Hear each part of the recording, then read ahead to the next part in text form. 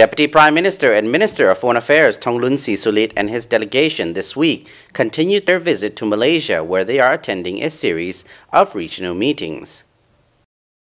Deputy Prime Minister and Minister of Foreign Affairs Thongloun Sisoulith led the Laos delegation attending the 16th Asean Ministerial Meetings with 3 dialogue partners in Asia, AMM+3, the 5th Foreign Ministers Meeting of East Asia Summit or EAS, and the 22nd Asean Regional Forum.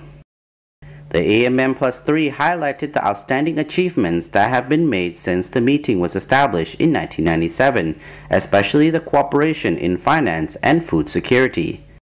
The meeting praised the Chiang Mai Initiative Multileralisation, Asean+3Macroeconomic Research Office, Asean Bond Market Initiative, and Credit Guarantee and Investment Initiative, which have been strengthened to secure financial stability in the region. The ministries agreed that food supplies in ASEAN have been secured through the implementation of the ASEAN+3 Emergency Rice Reserve.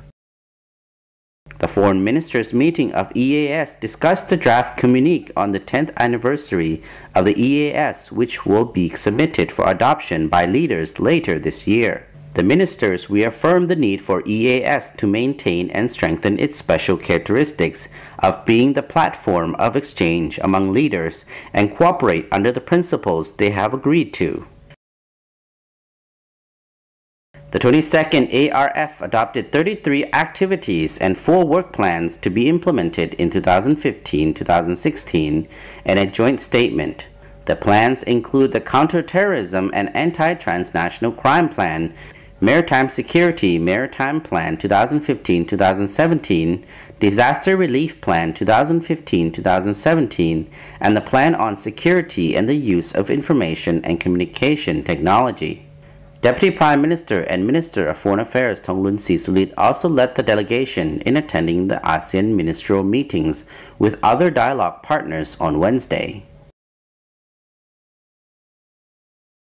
The AMM and New Zealand agreed on the value of the cooperation between ASEAN and New Zealand over the past 40 years, especially in priority sectors such as scholarship awards, exchanges between business operators, disaster risk management, and agriculture. The ministers agreed to upgrade cooperation between ASEAN and New Zealand from a comprehensive partnership to a strategic level. The AMM and Russia viewed ASEAN-Russia cooperation as an important factor in the protection and promotion of peace, stability, and security in the region. Russia confirmed its continuing support for the building of the ASEAN community and ASEAN centrality in the regional structure. ASEAN and Chinese foreign ministers said they were pleased with the success of the cooperation between ASEAN and China, especially in trade and investment, and the progress made in establishing the ASEAN Infrastructure Investment Bank. The Chinese side confirmed their support for the construction of the Laos-China Railway. The AMM and Japan expressed appreciation of the implementation of the Declaration on the ASEAN-Japan Strategic Partnership and ASEAN-Japan Friendship and Cooperation. Japan confirmed its continuing support for the building of ASEAN connectivity and narrowing of the development gap within the region. Foreign ministers from ASEAN and the Republic of Korea adopted the new ASEAN-Korea Action Plan 2016-2020. They confirmed their commitment to target a trade value of $200 billion between ASEAN and Korea by 2020. The meeting agreed to strengthen cooperation in small and medium-sized enterprise development. Foreign ministers from ASEAN and India adopted the new ASEAN-India Action Plan 2016-2020, aiming at strengthening future cooperation. The AMM and Australia expressed appreciation for ASEAN-Australia cooperation, which has been upgraded to a strategic level. The two sides agreed to strengthen cooperation in education through the implementation of the new Colombo Plan.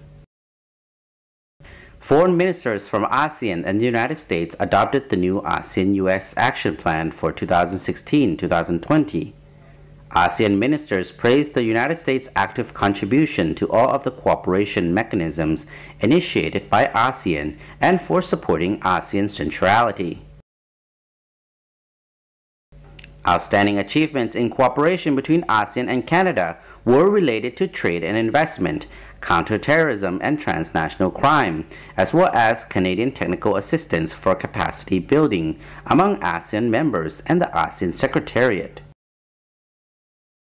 Foreign ministers from ASEAN and the European Union agreed to strengthen cooperation between the two regions in building connectivity, trade and investment, maritime matters, climate change and counterterrorism, and transnational crime prevention activities.